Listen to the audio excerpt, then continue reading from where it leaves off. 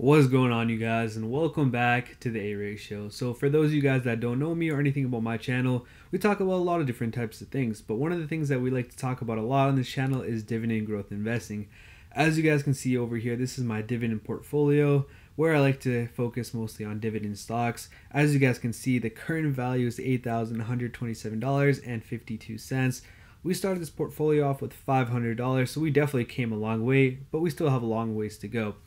And with the S&P 500 selling off in the last few weeks or so, I mean, it hasn't really been going up astronomically like in 2021 to start off 2022. But still, with those weeks being pretty tough, we are still up $1,200 with a money weighted return of almost 40%. So we're definitely doing really well.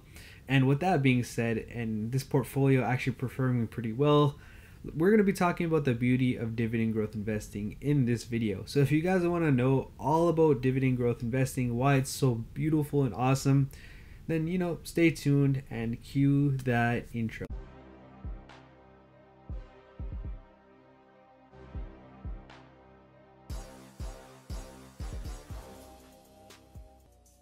One of the best things about dividend growth investing is how easy and simple you can make it. It really all just depends on the person. For example, for me, I like spending a lot of time looking into these companies and researching and figure out where I can invest into great growth companies that provide a high growth dividend rate. Or you can be a simple person. Like, a lot of people out there don't have a lot of time. You can just look at some main companies. It doesn't even have to be that many stocks. You can look at 25 to 30 stocks, probably even less. Or you can just invest into ETFs, call it a day, invest every single week, and then have your portfolio grow in both value and in dividend growth rate. So with that being said, you can pick either side, but as simple as it is, it's actually really beautiful because you really don't have to do it much. All the hard work comes in the beginning when you pick out your stocks. For example, when I first started, I just picked a bunch of stocks that gave out a nice dividend, and with those stocks, they all did pretty well. They're just companies that I knew of. For example, we're looking at stocks like Apple and Microsoft. Of course, everyone knows these two companies, Visa, Texas Instruments. These are companies that at first I'm like, okay, I know what these companies are. They pay out a nice dividend. Okay, let me just keep them in my portfolio. And then at that point on, you don't really have to do anything else. You can keep it as is, and you should perform pretty well. I mean, no guarantees, of course, but for the most part, that worked out for me for the beginning. Me personally, you guys know how I am with this channel and how I like to grow my investments. So I did a little bit more research, cut out the ones that didn't really make any sense. But again, you can keep it very simple and just invest into ETFs. So that's the first thing that I really love about dividend growth investing and with dividend stocks. It's super easy and simple, and to each their own. You can keep it as you like. Another great beauty of these stocks that you're going to be investing into inside of your dividend growth portfolio are these stocks are most likely going to be in the S&P 500, and the S&P 500 has been performing super well over the long term. This year it went up 22.5%, which is huge. It's amazing. To be honest, this type of expectation is not going to happen every single time where the S&P 500 goes up 22%. And it also depends on the type of investments that you're holding. For example, Apple grew a lot more than some of the other stocks in the S&P 500. For example, let's just say Kimberly-Clark. That's one that I have inside of my portfolio as well. So let's take a look at how both of these did compared to S&P 500 and compared to themselves. So as you guys can see, Kimberly-Clark did about 8.5%, while Apple did 35.5%. So we got the S&P 500 right in the middle. So that's also a good reason why to have a good mix of stocks inside of your portfolio. Again, it really depends on where you are in your cycle. If you're close to retirement, you're going to be going after stocks like Kimberly-Clark that don't grow as much, but they have a great dividend, while Apple does have a very low dividend, but they grow their dividend at a higher rate as well as their share value. So again, it really just depends where you are in your cycle. It's great to have a great mix. And again, I have both of these stocks inside of my portfolio. While I have a lot more ways to go to retirement, Apple is great because it not only grows its share price, but it also grows the amount of dividends it gives you per year a lot faster than some of these other companies. And this part of the aspect is beautiful just because it's nice to have a little bit of balance in your life. The S&P 500 does great, and you don't really have to worry about it in the long term. Again, no guarantees, but it's definitely a great thing to have inside of your portfolio. So if we take a look at the 5-year growth rate, we can see that over 5 years, we have been growing a lot better. I mean, Kimberly-Clark, 23%. That's what the S&P 500 did this year, but either way, it's still a great percentage over 5 years. Apple is just insane, 476%, while the S&P 500 basically doubled in 5-year time period. And this is consistent. If you just take a look at the S&P 500, this blue line over here, the darker blue line, you can see how consistent it goes up. It doesn't boom like crazy like Apple, but it also doesn't kind of somewhat stay the same like Kimberly-Clark. It's a consistent amount. Of course, this is because of the pandemic, that nice little dip, which actually does lead me to the next point, which is when the stock market goes down, this is a perfect time to invest in the most beautiful thing about dividend growth investing. And here's why. So when it comes to having dips in the stock market for these dividend stocks, why it's so awesome is because none other than the yield on cost. And for those of you guys that don't know what yield on cost is basically a measure of dividend yield calculated by dividing a stock's current dividend by the price initially paid for the stock. So if that sounds confusing, let's take a look at this chart over here. So for example, if you bought Apple 5 years ago, you would be getting a yield on cost of 3%. So to date, Apple's dividend is a lot lower. It is about basically 0.5%. So if you paid for Apple and you bought Apple shares 5 years ago, that same dividend yield that you're getting right now of 0.5%, you're actually getting 3% now. And to kind of put that into perspective, let's say that you bought Apple at $30. You were getting a very low yield back then at $30. But as the price went up and exploded over time, you're now getting 3% yield. So that's kind of the whole idea behind yield on cost, is that you're not only getting more for your dollar, but you're also growing your investment. And that's the great thing about dividend growth investing, especially with these higher growth companies. Even though Apple doesn't really pay out that much for a dividend, I mean, let's take a look. Apple pays out about I don't even know off the top of my head, and I should know. Apple pays out about a 88-cent dividend per year, or 22 cents per quarter.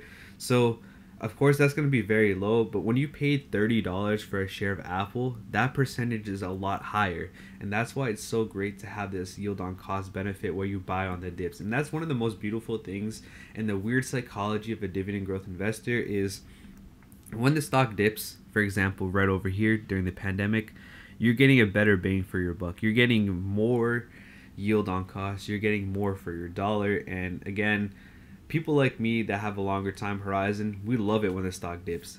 We don't necessarily hate when the stock market goes up like crazy like this. That 22% that happened this year makes our value of our companies, of the stocks that we own, go up. But then again, we're hiring our yield on cost. And for example, if another dip were to come, let's just say from Apple it goes all the way down here, our yield on cost would be a lot higher. But again, our share price would go lower, which means that we'd be able to buy a lot more. So it's really a weird psychology, but it's definitely great. As long as the stock market goes down and recovers eventually, who really cares what the share price is doing? It's all about that yield on cost, and I think that's one of the greatest things about dividend growth investing. So let me give you guys an even better example. So this is a Coca-Cola stock currently trading around $61.50. Now let's take a look at the yield on cost. So to date, right now, currently they're paying about $2 or 2.74% as their yield on cost, and this is how much dividend you're getting right now to date. If you had invested in this company 30 years ago, you would be getting a nuts 18%. I mean, that's just crazy. You're getting back 18% on your dividends. That's nuts. And of course, 30 years is a long time, but when you are investing into dividend growth companies, your goal is not right away. For most people, that is, if you're starting out very early in your 20s, 30s, and you're looking to retire in your 40s, 50s, 60s, you have all the time in the world. And this is exactly the best thing about dividend growth investing is, I mean, just imagine the day when you are chilling at home, you're retiring, and you're getting money from your dividends just because of an investment that you made 30 years ago. That same price or that same stock that you bought is, instead of right now when it's giving you that 2.74%, it's now giving you 18%. That's a lot. I mean, it's crazy, and you love to see it. So one of the beauty is all about the yield on cost. The other is the time that goes into it, and it really does pay off in the long term. If you have a long-term mindset, dividend growth investing is definitely for you. If you have a short-term mindset, you can still make it work for you. It's just probably a lot more work because you're also thinking about, okay, here's the tax benefits, the advantages, here's where I lose money due to taxes, because with dividends you do have to pay taxes. But that's a whole subject for a different video, which we're not going to be talking about in this video. We're just going to be talking about the good things, not the bad things like taxes. Anyways, one of the last things that we're going to be talking about in this video and why dividend growth investing is so beautiful is because of the journey. And what I mean by the journey is my current value of my portfolio right now is sitting at $8,130.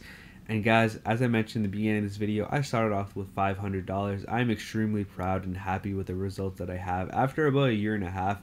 I mean, I know this amount of value in this portfolio is not as much as a lot of other people out there, especially other YouTubers and investors, but I'm happy with it. And I guess when it comes to investing, it's all about yourself. How do you feel about this? You know, when it comes to investing, you know, you just have to worry about yourself and not other people. But at the same time, it's great to be able to motivate with other people and grow your community. And that's what I'm trying to do with this channel. But anyways, not only is it about the portfolio value, but it's also about the annual income. When I first started off, my annual income was about $1. I still remember my first dividend when I got 4 cents from Cisco, but now my annual income is $155. So if I don't add a single dollar to my portfolio, and if I just keep everything is and how it is, I'll be getting $155 a year with just this portfolio, which isn't quite a lot, but at the same time, it's good enough to pay for Netflix for a whole year. You can pay off maybe a dinner with this. It's great.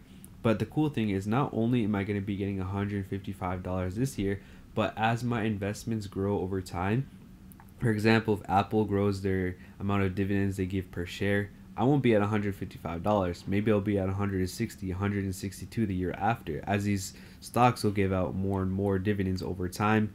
And also, if I reinvest it, I'll have even more and more, which is the greatest thing about dividend growth investing. It's all about that compound effect. So if we even take a look at future value, here's a way to kind of prove it. So this is my M1 Finance account. We're just going to be looking at this one over here, and we're going to say that this is my dividend growth rate, which is really cool. By the way, this is a platform that I use completely free. I'll leave a link in the description. I did a whole video, so I'll leave it on the top over here. It's a great way to be able to track without having to do a lot of work yourself. But anyways, my 5-year dividend growth rate is 7.93%. My dividend yield to date is 1.91%. And right now, my starting annual income for 2022 is $155. If I don't touch anything and we assume that the price appreciation is 3%, in 2031, I'm going to be getting a $407 of annual income. This is all about growth, and this is one of the best things when it comes to dividend growth investing, is this consistent growth. I mean, you love to see, if we go at 30 years or 25 years, we're going to see an even better steady income. It's exponential. There's nothing more that an investor likes to see than this chart right here. This is the greatest chart to ever lay eyes, or for an investor to ever lay eyes on. So in 25 years, we'll be at $2,449 in annual income, and my portfolio would basically go from $8,000 to $38,000 without having to add a single dollar. And for us, or a lot of people out there, of course we're going to add some money. So let's just say that we do $100 every single week, which comes out to $5,200. So 52 weeks times $100, $5,200. So damn, just like that, we are going from $8,000 all the way to $367,000 and $22,000 of annual income in 2046. 30 years from now, if you're 20 years old, you'll be 50 with basically annual income of $22,000. And of course, you have to adjust it for inflation, but again, that's not the premise of this whole video.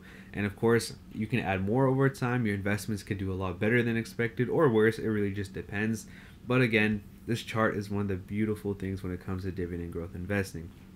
So just to kind of recap this entire video, when it comes to dividend growth investing, we have that weird psychology as dividend growth investors. When the stock market goes down, it's the perfect time to invest. We love that yield on cost going higher and higher. And then on top of that, I mean, look at that chart. It's just beautiful, ain't it? And you really don't have to put in too much work. You study, you learn the stocks that have great dividends over time, the ones that grow a lot, the stocks that do well. You understand which stocks work out for you. For example, the one I love to say, and this is basically the easiest example, is if you're younger, stocks like Apple or Microsoft, where they have a higher growth dividend rate and a nice appreciation stock price is great for you. If you're older and looking to retire soon, stocks like Coca-Cola, maybe even Cisco, Kimberly-Clark, they're not going to grow as much, but they are going to be paying you out that fat and juicy dividend. So that's pretty much it for this video. Let me know if you guys learned anything. I mean, tell me on a scale 1 to 10 how beautiful dividend growth investing is, and I'll tell you guys right now it's a 10 out of 10. So with that being said, peace out, y'all, and take it easy. And guys, remember, everybody eats.